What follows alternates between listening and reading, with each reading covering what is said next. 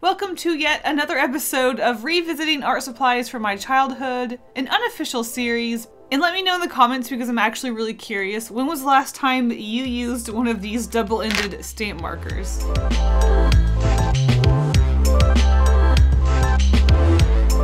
And if you don't know what a double-ended stamp marker is, let me show you. Basically, it is a marker that is, well, it's double-ended. It has a regular fat marker that you would expect from a kid's art supplies on one side, and the other side we have a stamp. So if you can't tell because it's hard to see, this marker has a lip stamp. So when you use this marker, you get a lip stamp shape for some reason. Why do these exist? I have no idea, but as an adult, now I start to wonder if they are really useful for scrapbooking or journaling or whatever sort of scheduling you do. I've been having a lot of fun revisiting these silly art supplies where I haven't used them in so long. So these silly stamp markers I thought would be really fun to play around with, see if I can't create normal artwork with them. So I'm going to swatch these silly art supplies and then get to doodling and see what sort of fun illustration we can come up with this interesting and nostalgic art supply. All right, let's start off with our red lips. Oh no.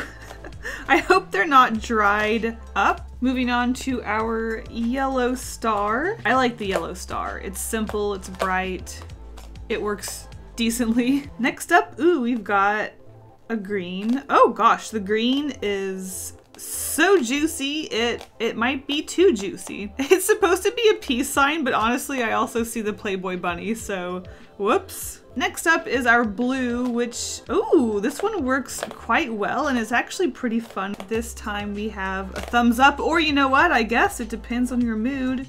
We could also have a thumbs down. All right, next up we have our question mark.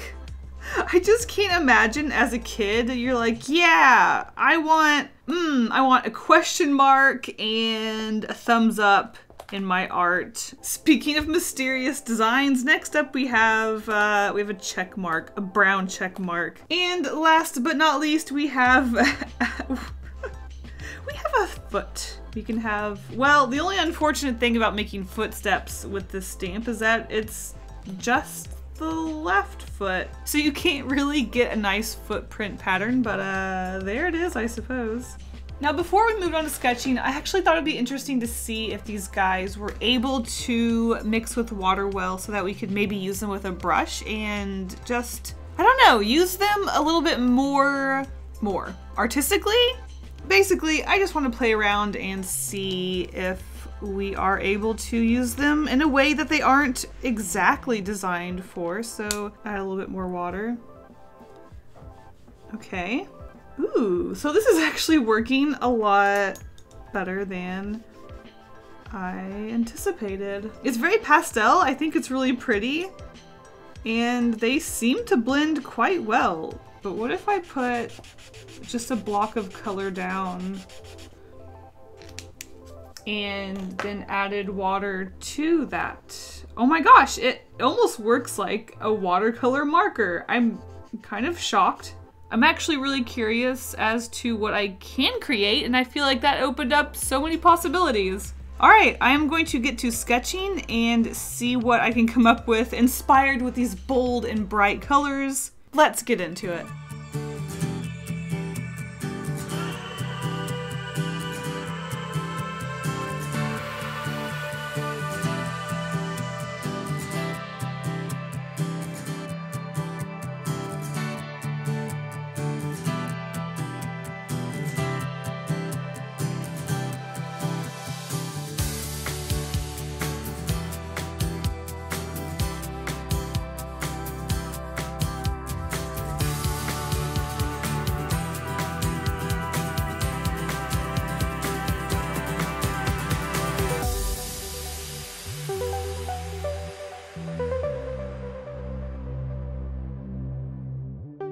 So if it's not obvious at this point, I have been quite obsessed with creating sets of illustrations that are based off of shapes and sometimes really based off of colors. So obviously for the sketches this session, I have a circle, a triangle, and square shape based illustrations, and I just wanted to keep it loose, silly, fun, and really reminiscent of childhood art.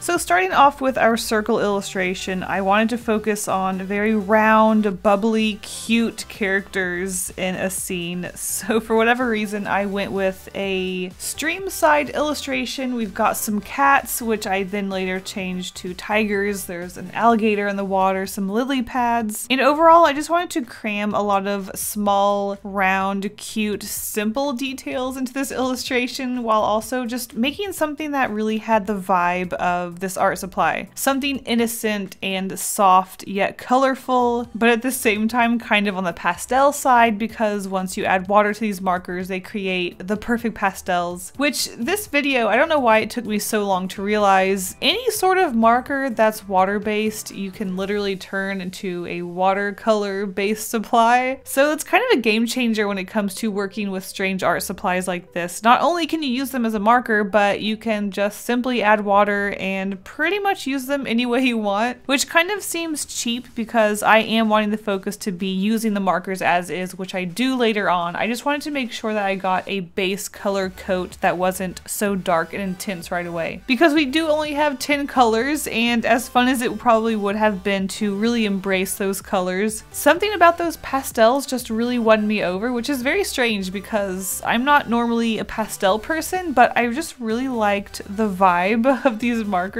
Even at their strongest color, they were kind of toned down a little bit, and I really liked that. So I really wanted to embrace that sort of innocent, bright, colorful mood in this illustration. So after sort of extracting the ink from these markers into a palette and watering them down and applying a sort of base coat onto this illustration, I went through with just a little bit of shading here and there. I didn't want to add too much because I wanted this to be very simple and blocky with really bright, intense colors here and there. But I did want to really push these markers to their limit and just see how many additional colors I could get. So I did have a lot of fun playing around with texture here and there, making some fun choppy gradients. And I gotta say, overall, this illustration has a very earthy yet bright and colorful mood to it, and I was really happy with how it was turning out so far.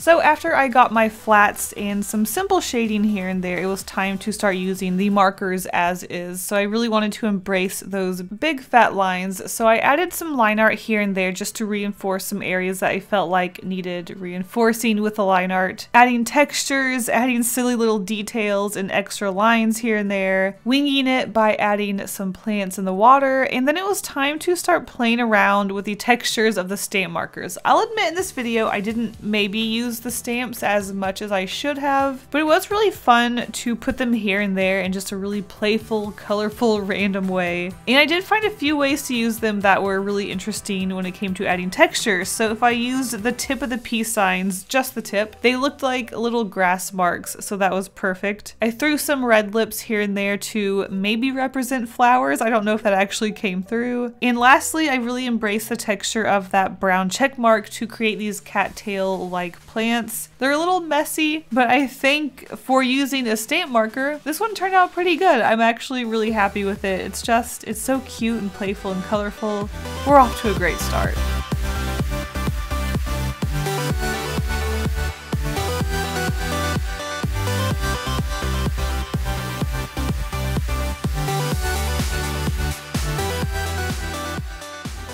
Moving on to our triangle-based illustration, I actually wanted to approach this one a little differently than our previous illustration. Our previous illustration, I did a lot of pencil work and sketching to make sure that I had a nice illustration that I wanted, but for our triangle piece, I actually thought I would wing it a little bit. Now granted, there is a lot less detail as far as characters go. This one is very heavily based off of the shape of a triangle. I started off with a mountain, just a very nice, cool colored mountain fading from a very nice light blue to a darker blue and then to a purpley blue. Something I found that I loved about these markers was their blues, their greens, and dare I say, adding a little bit of purple to them. The teal that you could get with the green and the blue was just so appealing to me that I wanted to make this illustration very heavily based off of those colors. I think when I originally sketched this illustration, I had more of a summer feel to it with a nice green mountain with green trees, but after playing around with the colors a little bit in our previous illustration, I just fell in love with the teal that I wanted to create a nice winter scene instead. So like I mentioned, we start off with a very basic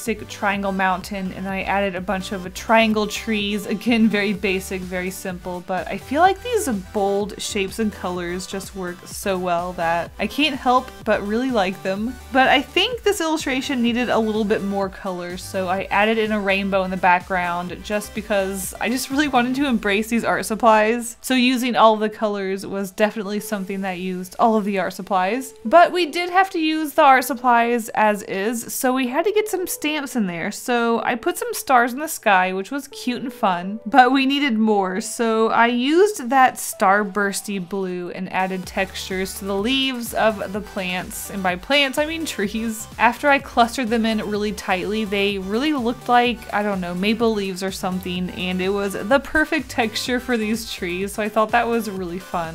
I wanted to make sure that I at least used 3 stamps in these illustrations because this video is all about these illustrations being made with these stamp markers, so it kind of felt cheap just watering them down and using them as basically a watercolor, so I made sure I used 3 stamps. Now in the original sketch, I had some sort of cat creature behind this mountain, but I wasn't sure what I wanted to add after I made this wintry scene. So for whatever reason, I created these 3 black figure horses throughout the illustration and used our foot to create a very mysterious mane to our horses. It almost looks like they are evaporating and they just look very mysterious and almost liquidy, so I really like that mysterious aspect to this illustration, leaving the white of the page as snow on the ground and around this scene was very subtle but perfect, I think, and then adding very simple brown trees throughout. And there it is, our triangular winter scene.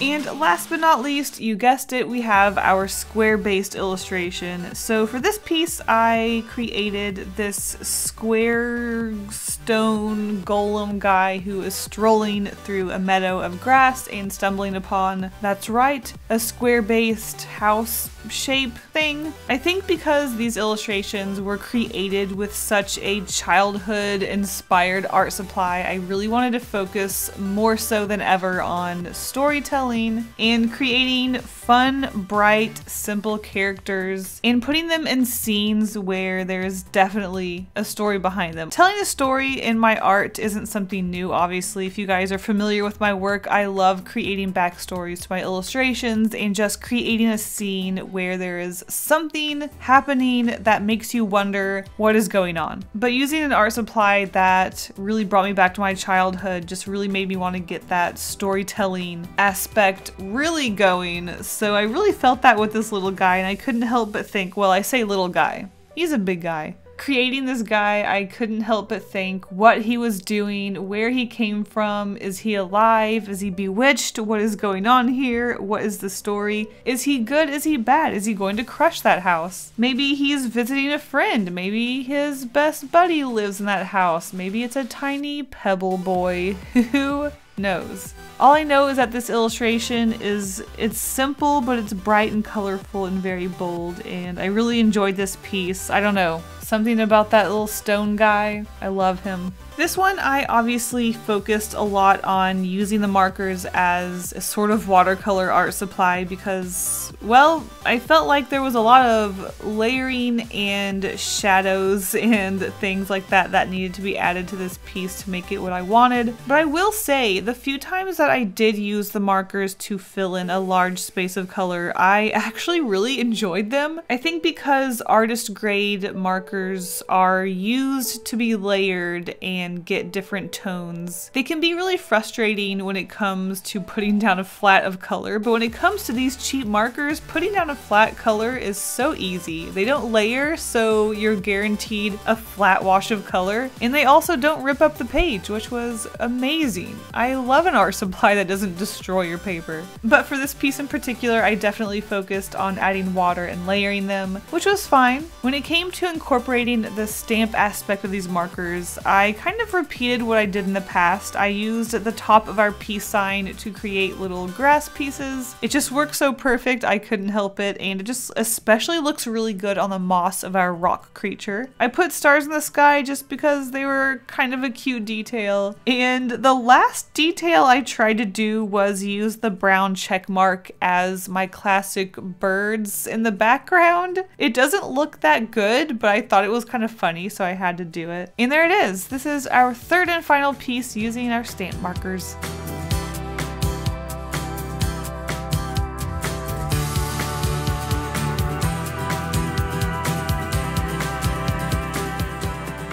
Thank you guys so much for watching. I hope you enjoyed these pieces. And I'm curious to know, do you still use these stamp markers? Because I haven't thought about them since my childhood, which was a very long time ago. Alright guys, thank you so much for watching, and I'll see you in the next video. Stay golden! But before I go, I want to give a huge thank you to my patrons for all of their support. You guys are the best. If you want secret sketches, early access to my videos, and more, check out the link to my Patreon in the description. Seriously, thank you guys all so much. I'll see you in the next video. Bye!